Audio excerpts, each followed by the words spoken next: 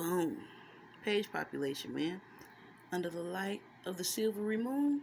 No, under the light of the indoor grow lights, trying to keep my plants alive through the winter. Okay, so page population, ditties, getting them out there into the cloud, right? Okay, so this is from my teenage / young 20s angst portion of the arcade of my hippocampus memory. All right. I've been feeling down, sitting round with my head hanging low, trying to come to grips with the fact you won't be back around no more. Oh, giving up is something you choose. I don't want to lose you. Breaking up so very hard to do. You're turning my whole world to misty blue. Feeling down, sitting round with my head hanging low, trying to come to grips with the fact you won't be back around no more. Oh, giving up is something you choose. I don't want to lose you. Breaking up so very hard to do. You're turning my whole world to misty blue. Yeah, even at a young age, I tried to get in as much stuff as I can. We did Breaking Up is Hard to Do in Mr. Whitfield's class. I already gave him a shout out. Maybe one more shout out for Mr. Whitfield, but no more. No more. Maybe more. I don't know. But yeah, I know I was like, oh yeah, Breaking Up's so very hard to do, and then Misty Blue, you know, that's a whole other thing. Just trying to stay in the vibe. I've always been about, you know, tagging along, you know, that tag along like, oh yeah, that concept, this concept.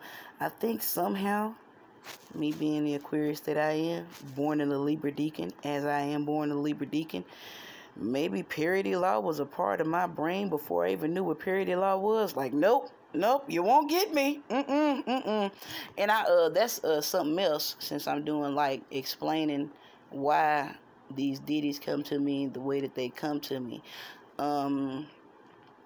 With marketing and advertising being what it is, and how we're inundated by it, you know, not whether we want to be or not, because you could do that whole asceticism or whatever it is, whatever that word is, where you just separate yourself from everything. You just listen to the crickets and the wind.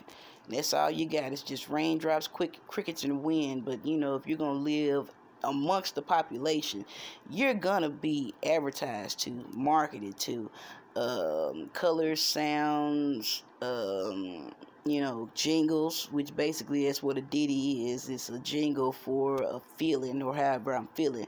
But yeah, I don't think that's fair. I wouldn't go so far as J. Cole saying, you know, like, hey, whatever I want to use, you should let me use it. Kind of, I feel like that, but I'm not January the 28th. Genius. I'm sorry, I snort when I laugh sometimes. He said that like he was born on February the 10th or something. Just, you know, but I ain't trying to start no beef or nothing like that. I'm just saying them January Aquarius, boy, whew, they a little evil. Watch them. Watch yourself. But now, yeah. It should be, I know, outside of things just falling into the public domain at some point in time, you know, there should be a little leeway. And I guess if you're creative enough, it is. That's what parody law is, like, because they know, like, it's been forced on us. I think I made that joke, like, plop, plop, fizz, oh, what a relief it is. I shouldn't know about that. I was born in 1984, but I do, because, hey, man, it's the longevity of advertising and communications and all of that stuff. But, yeah, it's a ditty in there somewhere. In there. Look for it. Later.